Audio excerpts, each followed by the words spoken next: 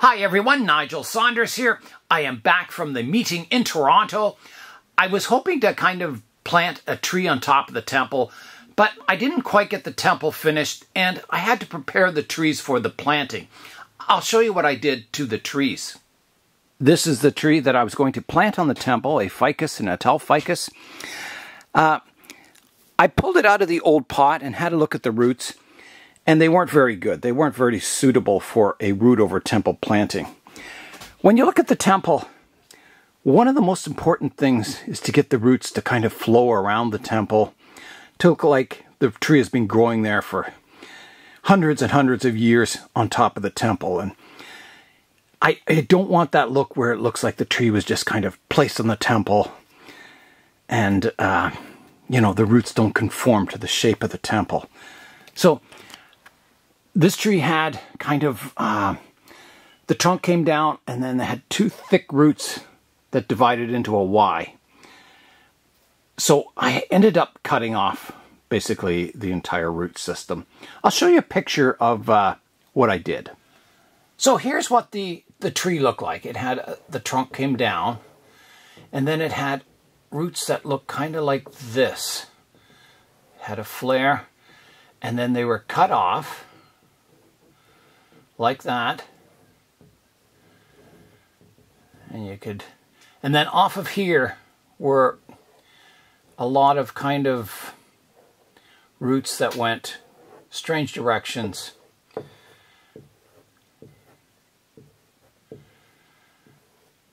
Kind of like that. So it was probably a cutting that was maybe root pruned at one time, kind of cut off and then planted again and it had resprouted. So what I ended up doing was I kept the best part of the tree, which was the trunk and this root flare each side. All the rest I couldn't use because I want to plant it on the top of the temple. So I took the ratcheting pruners and I cut right through here. So all this was gone. So I just kept the best part of the tree, which was the trunk and that initial root flare. So what'll happen, I hope, is that I will then grow from that, basically a cutting of what I have, is that I'll get roots growing out all the way around. I'll develop those and then eventually these will remain flexible for, at least a year, maybe two. And then I'll plant it over top of the temple. So then all these fine roots can then be arranged and manipulated to fit the contour of the temple so that, they'll grow wherever I want them. And then as they thicken up, they'll really, really hug the temple and look like they'd been there for, again, hundreds of years. After the root pruning, I planted the cutting quite deep in the pot, so the bottom of the trunk is about here maybe. And it's a deep pot, lots of soil, so those roots should develop well. This tree is being kept cool in the outdoor greenhouse, the glass house, for the whole fall, and it's been quite cool out there. So I think now that it's in the plant room, it's warmed up, I've got a good light above it, I think it'll root without any problem. Jay from Blue Jay Bonsai had some large pots he had, and he offered to bring them down to the meeting so I could try out the temple in different styles of pots. So thanks very much, Jay. And it was very interesting trying the temple out in the different pots. I'll show you some of those now. Here's the pot that I brought from home, kind of a shallow rectangular with kind of scallop corners. Fairly fancy looking pot. I like it in this pot, except I don't really like the color of the pot with the temple. I think the ideal color of the pot would be kind of a gray pot with maybe a green glaze kind of fading down it or dripping down or something like that. So it's kind of a gray-green color. I think that would be the ideal pot. Now, this pot would probably look quite nice if it had like a layer of moss on top of the soil. So it's kind of hard to imagine what it would look like with this pot under it, but I like the pot. It's not bad, but I think the color just isn't that suitable. The next pot is one that Jay brought, an oval-shaped drum pot with the rivets around it. It looks too much pot for the temple, which is hard to believe because the temple's so large and heavy, but yeah, I think it's too deep. I think if it was a shallower oval, maybe half that size and maybe without the rivets. I think the rivets, they don't give you a Cambodian temple feel. It's just not the right kind of pot style for this temple, I think. The last one is the mica pot, the large mica pot, and this one actually looks really good. And I think because, you know, it is an oval, but it's shallower and it has a thick lip, which kind of masks the depth of the pot. It's got tall feet, which kind of elevates it a bit. It really separates the pot from the tabletop. Almost seems to highlight the temple quite nicely. So this would probably be a really good pot. The mica pot is also very light compared to like an equal size clay pot. So that's another advantage of the mica pot, is the lightness, and the temple is very heavy. The other advantage is that if I wanted to, I could put screws up from the bottom of the mica pot into the temple to secure it into the pot. So then you could just transport the whole planting by lifting it from the mica pot. It's not going to tip over or anything, even though I don't think it ever would. But yeah, it would make it a little safer for transporting.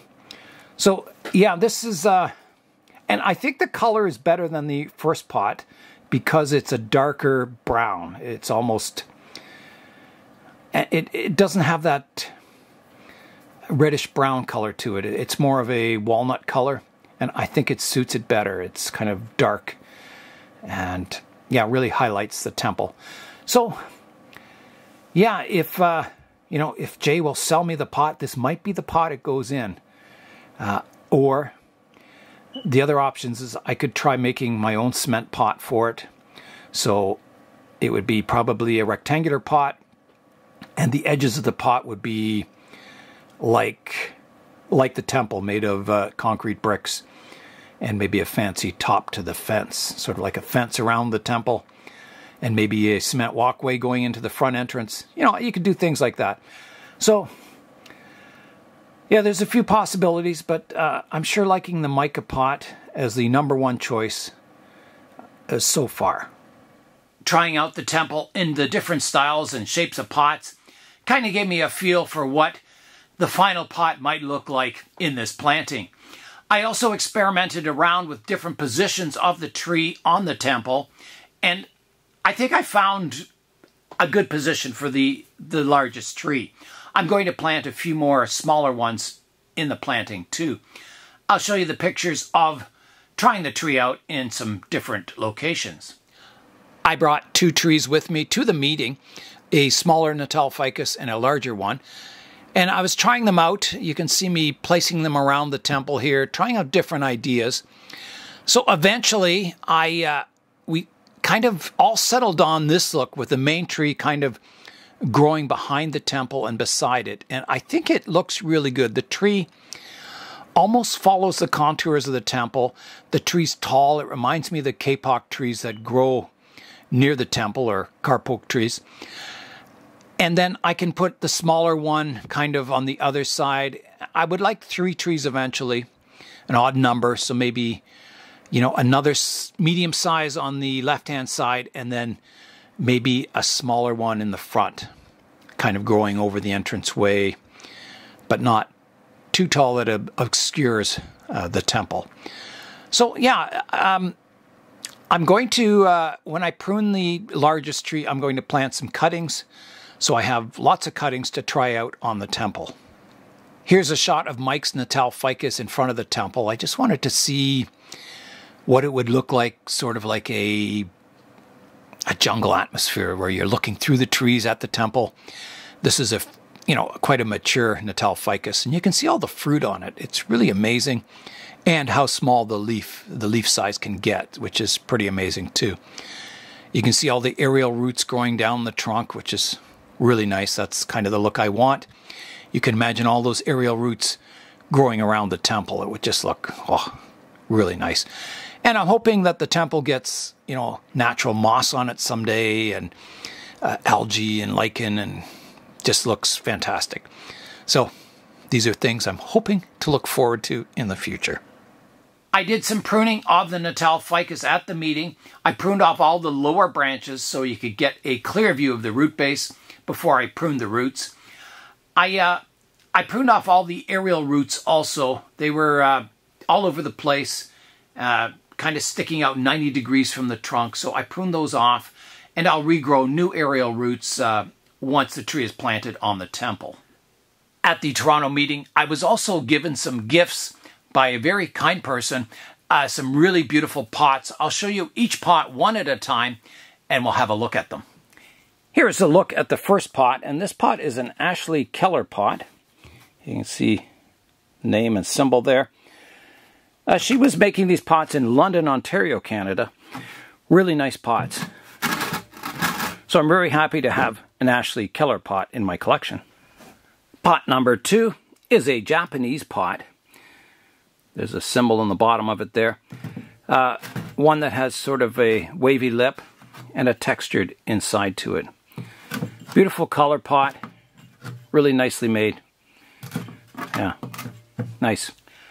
The next 2 pots are made in the United Kingdom. I think it says Walsall Studio Ceramics on it. Beautiful textured pots. Just works of art. There's another one. Has a different texture. Yeah, beautiful little pots. The next pot is a Japanese pot, a Shuho pot. There's the maker's stamp on the bottom. A beautiful color pot. It's very unusual. It's sort of a, what is it? Like a marble. Yeah, I guess like marble. And it's got kind of a yellowish tan tinge in it. Really, really cool. And beautiful feet on it too. I like those feet. The next pot is a tall cascade pot. There is a maker's stamp on the bottom. I'm not sure if that's Chinese or Japanese.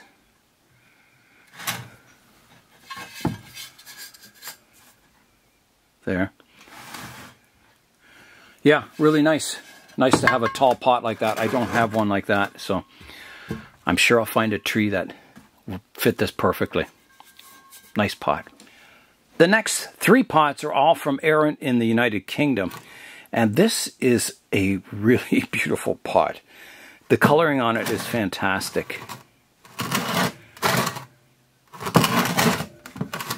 Yeah, really, really nice.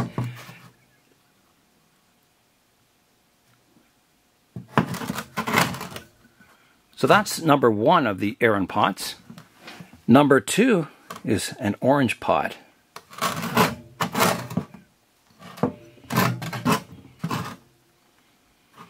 And again, really beautiful glazing on it.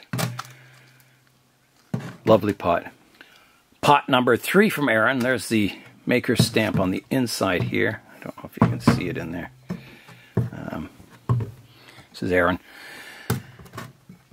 Yeah, a kind of a crackle glaze with another glaze put over it. Very interesting colors, very pale. Yeah, quite a pot. Nice. The next pot, I think, is a Japanese pot. It's really beautiful. I just love the shape of it. There is a maker's stamp on the bottom here. Yeah, just a beautiful little pot. Gorgeous. The next pot is by Mark Barenbrinker from Germany. And it's really, really nice. Beautiful feet.